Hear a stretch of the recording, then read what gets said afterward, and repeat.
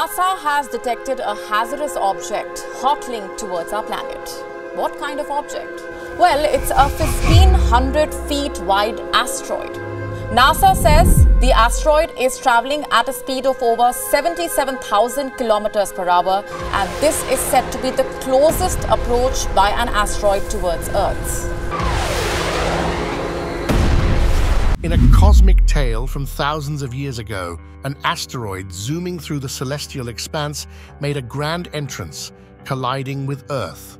The aftermath? A dramatic upheaval, wiping out over 70% of life and spelling doom for the mighty dinosaurs. Fast forward to today, and the ever-insightful Neil deGrasse Tyson is raising eyebrows with a prediction another asteroid rendezvous with Earth, mere years away. Brace yourself for a cosmic collision course set to unfold 13 years from now. What havoc will this celestial encore wreak on our planet? Join us in this captivating video expedition as we delve into Tyson's forecast, pondering if our species is hurtling toward an apocalyptic finale. This is Reveal the Mystery. If you are curious to learn mysteries of the world, space and beyond, consider subscribing. If you've had any interest in space science and astronomy, chances are you've encountered the name Neil deGrasse Tyson.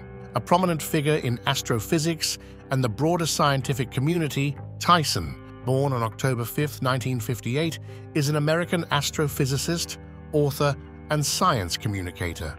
He pursued his education at Harvard University, the University of Texas at Austin, and Columbia University. From 1991 to 1994, Tyson served as a postdoctoral research associate at Princeton University. Subsequently, he joined the Hayden Planetarium as a staff scientist and the Princeton faculty as a visiting research scientist and lecturer. In 1996, Tyson assumed the role of director at the planetarium, overseeing its $210 million reconstruction project completed in 2000. Since then, he has continued as the director of the Hayden Planetarium at the Rose Center for Earth and Space in New York City, part of the American Museum of Natural History. Tyson founded the Department of Astrophysics in 1997 and has been a research associate in the department since 2003. Born in Manhattan as the second of 3 children in a Catholic family in the Bronx, Tyson's passion for astronomy ignited at the age of 9 when he visited the Sky Theater of the Hayden Planetarium. He fondly recalls that his interest in the universe began during this transformative period of high school. At 14, Tyson received a scholarship from the Explorers Club of New York to witness the June 1973 total solar eclipse. His deep-rooted fascination with astronomy led him to earn a BA degree in physics at Harvard College in 1980 and pursue graduate studies at the University of Texas at Austin, where he obtained an MA degree in astronomy in 1983. These experiences laid the groundwork for Tyson's influential role in educating the general public about science and astronomy. To grasp what he's saying about the asteroid that might hit Earth soon, let's first understand what asteroids are in simpler terms. Asteroids are like rocky leftovers from when our solar system formed billions of years ago. Think of them as bits and pieces floating around in space. They're not smooth like planets because they don't have enough gravity to pull themselves into round shapes. Instead, they come in different shapes and sizes, ranging from tiny pebbles to huge rocks. Most asteroids orbit the Sun and hang out in the asteroid belt between Mars and Jupiter. They're believed to be remnants from the dust and gas cloud that swirled around when our solar system was born. Some bits didn't join together to make planets and stayed as smaller leftover pieces, now known as asteroids. There are different types of asteroids based on what they're made of. Carbonaceous asteroids are common and rich in carbon, possibly holding clues about the origins of life. Silicate asteroids are rocky, like Earth's crust, and often have metal deposits. Metallic asteroids are rare and mostly made of iron and nickel, looking like big chunks of metal. While some asteroids follow predictable paths and don't pose much risk, others, known as near-Earth objects, NEOs, could potentially cross Earth's orbit. Astronomers keep a close eye on these NEOs tracking them and assessing if they might collide with Earth. They're developing plans to deflect them if necessary. Why do we care about asteroids? Well, they're like time capsules, holding ancient materials from when our solar system formed. Studying them helps us learn how planets and life came to be. They could also be valuable resources for the future, containing minerals and water ice that we might use for space exploration and settling on other planets. Now, scientists are saying that a 370-meter-wide asteroid has been circling Earth for a while, and there's enough evidence to suggest it might collide with us. Though it would need a couple of specific events to happen for this collision, scientists warn that if it did occur, a large part of North America could be seriously damaged. The space rock called Apophis 99942 is known as a near-Earth asteroid. In 2004, scientists got a bit worried when they thought there was a 3% chance it might hit Earth in 2029. But as scientists studied it more, they found out it would go through a gravitational keyhole, a small space that changes how things are pulled by gravity. This made them think the asteroid might hit on April 13th, 2036. However, now they believe it's very unlikely to hit in 2036, and they're looking at the year 2068 with a really small one in 150,000 chance. Even though Apophis probably won't hit the ground, famous astrophysicist Neil deGrasse Tyson talked about what might happen if it did. In a talk at a university in 2008, Dr. Tyson said it could cause big damage, maybe even wipe out the whole west coast of North America. He pointed out that it's tough to know exactly where the asteroid will go because measuring it is hard. While they're sure it won't directly hit Earth and will get closer than satellites, there's a 600-mile area called the keyhole. If Apophis goes through the center of this keyhole, it could hit Earth 133 years later. Recent research on the keyhole found that it's just a bit over 300 meters wide, not giving much room for Apophis to go through.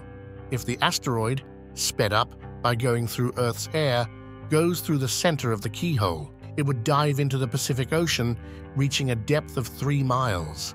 This would cause a huge explosion and make a hole in the Pacific that's 3 miles wide.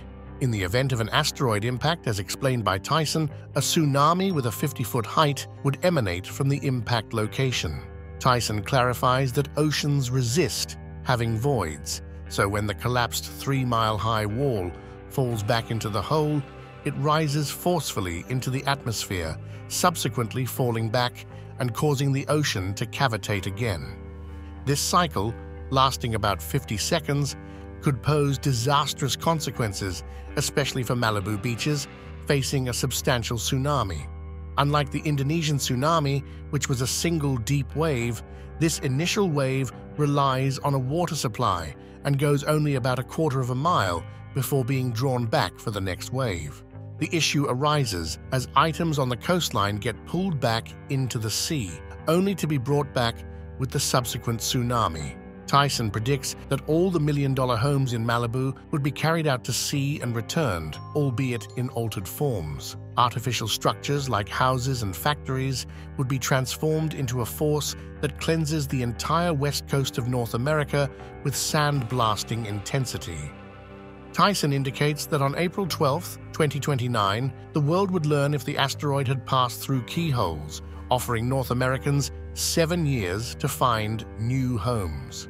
Despite the alarming lecture, scientists later deemed the chance of Apophis passing through the tiny keyhole in 2008 as highly improbable.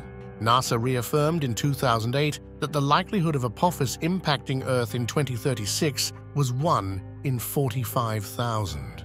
By February 2014, the JPL Century Risk Table estimated the odds of an impact on April 12, 2068 as 1 in 150,000.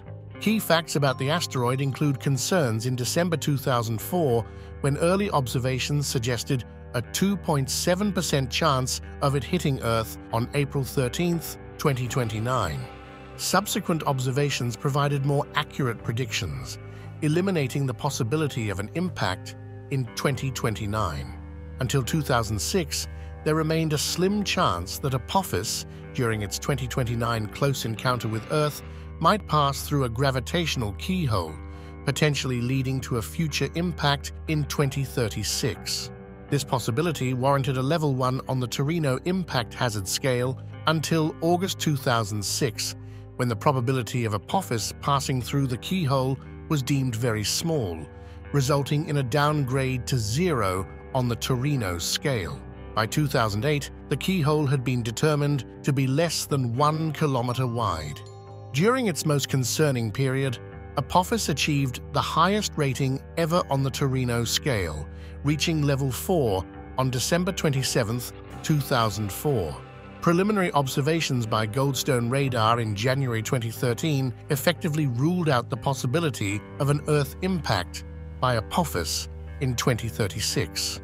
As of May 6, 2013, the possibility of Apophis impacting Earth on April 13, 2036 was dismissed. By March 2021, 6 other asteroids had a higher cumulative Palmo technical impact hazard scale than Apophis, and none of them had a T level above 0. On average, an asteroid of Apophis's size, approximately 370 meters, is expected to collide with Earth once in about 880,000 years. Observations in 2020 by the Subaru telescope confirmed predictions related to the Yarkovsky effect made by David Wróblewski in 2015.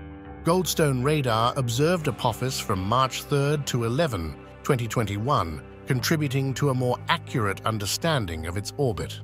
On March 25, 2021, the Jet Propulsion Laboratory declared that Apophis poses no risk of impacting Earth in the next 100 years.